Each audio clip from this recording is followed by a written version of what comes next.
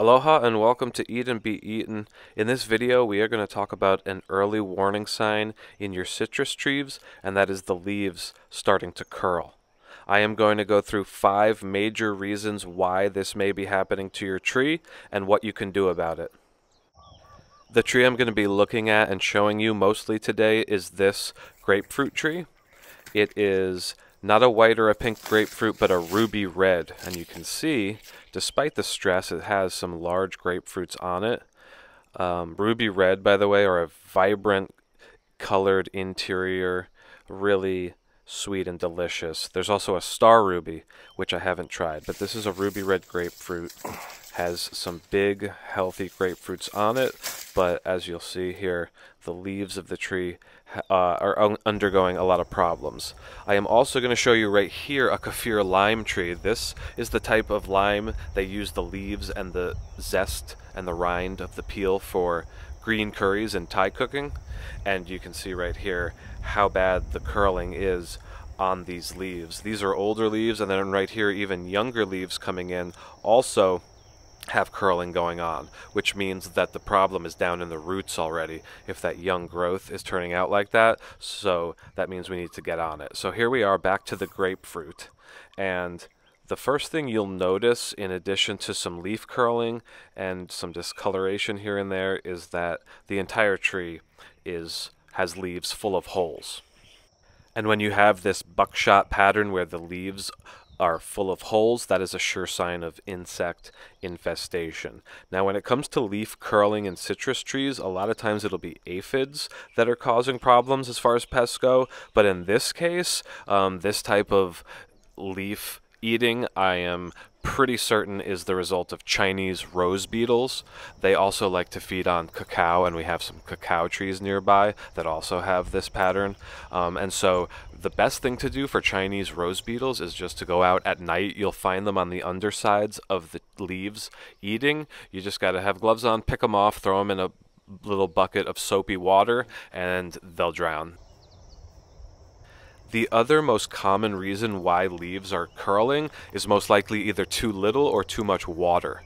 So if you're experiencing a period of drought, that can cause stress on the tree, which will result in the leaves curling. But also, if the tree is getting too much wetness, like overwatering, that can have the same impact. And we have had our wettest winter here in about a decade. And so I think all the wet is also contributing to the problems for this grapefruit tree. In addition to insects and either too much or too little water, the other main reason, the fourth main reason why your leaves might be curling is nutrient deficiencies. So citrus trees need a lot of calcium, iron, and magnesium.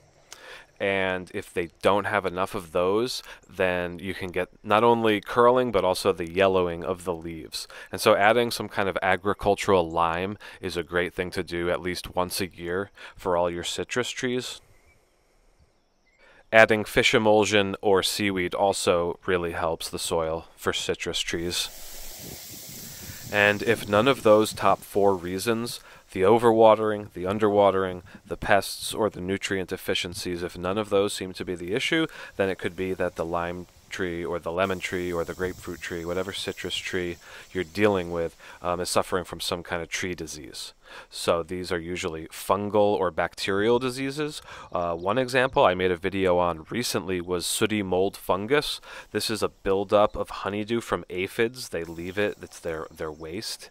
And so what you got to do, you can just rub it off with soap and water, but it will cause a black sheet over the leaves, which will make the tree not able to photosynthesize, and then it can't get the nutrients it needs from the sun.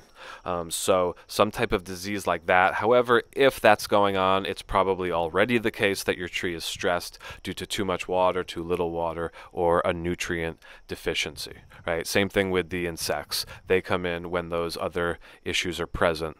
The good news for citrus trees, the longer they're in the ground and growing and the bigger they get, the more resistant and hardy they become. So this grapefruit, even though it does have some issues, it's big enough now that it's going to weather the storm. I just need to get those Chinese rose beetles off of there, and probably will give it a hit of wood ashes, and then it's going to be good to go. So those are the top 5 reasons why your citrus trees may be experiencing leaf curling. If you want to see a video all about yellowing leaves on citrus and what to do about it, you can click the link. If you enjoy this content, you want to see more gardening in the orchard, growing plants tips from us, you can subscribe to the channel. Please leave in the comments if you have any other suggestions about this issue. We are Eat and Be Eaten Hawaii, and we will see you next time. Aloha.